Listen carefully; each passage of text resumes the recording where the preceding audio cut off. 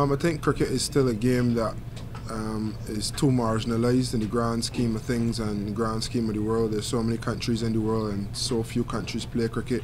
So if you can have a Romanian learning to play the game at such an old age but spreading the love for the game through the European Cricket League, was actually the first time I've heard of it.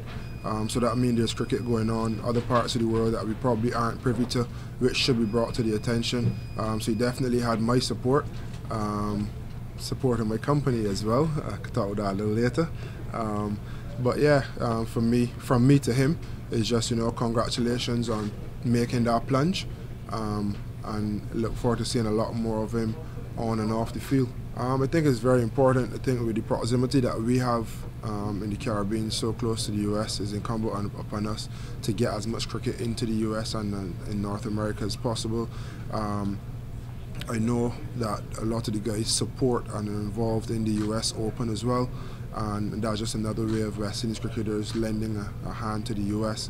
I think it needs to be a concerted effort, not just a one-off series. We need to find ways where the US cricket and the West Indies Cricket Board can come together and actually get more competitions, more series, more involvement with the US and the West Indies, whether it be senior team, A team, B team, under 19, whatever.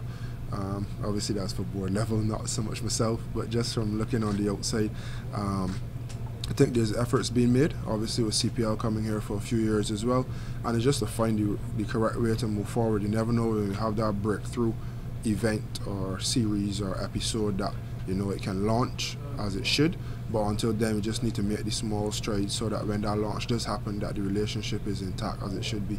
No, I think it's the best team at our disposal. Again, the way I look at it, you look forward to 2020, and if we play 15 players between now and every series leading up to 2020 and 2 or 3 of them get injured, then we have 3 new players or relatively new players in the squad. So every squad that we select is the best squad. Whether it's the best in terms of personnel is up for debate and is, I guess, shared opinion.